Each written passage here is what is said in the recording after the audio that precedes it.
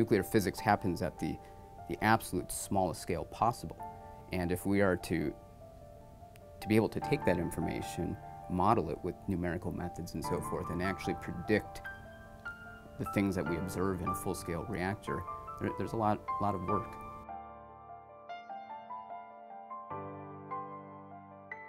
Many of the reactor operators are students, so this is really unique, and many do consider coming here because of it.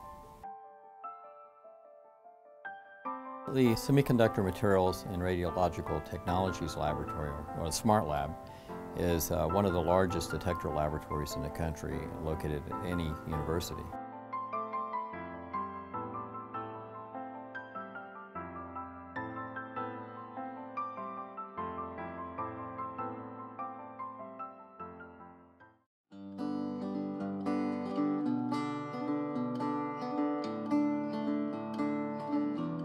We have the Smart Lab with the Class 100 clean room, where we can take our wafer and process them from start to finish.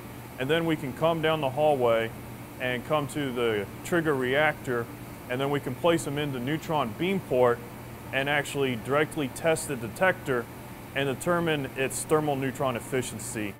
Wanted to do the nuclear stuff because I knew nothing about it, and I'm always hungry to learn, so that kind of is what drew me to it. It's given me a lot of experience with the hands-on part of actually operating a reactor, maintaining the systems, understanding all the things about it. I learned how to operate the reactor, the licensing requirements, and how reactors work.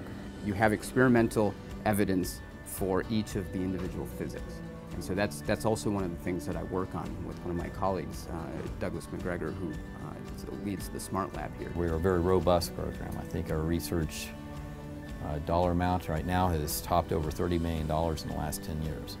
My group alone has published over 150 papers in the last 15 years. With the associated simulation, these efforts can be bridged and ultimately be used to validate these large-scale simulation efforts. We have a gem here that we want people to know about and know the opportunities that they would have, the opportunities for hands-on laboratory experiences, working with very talented and accomplished faculty. As part of this state initiative to increase the number of engineering graduates, the state has given money to Kansas State University, and one of the ways we're using it is to build this new, what we call Phase 4 building, which is really going to unite the 3 engineering buildings into an integrated engineering complex.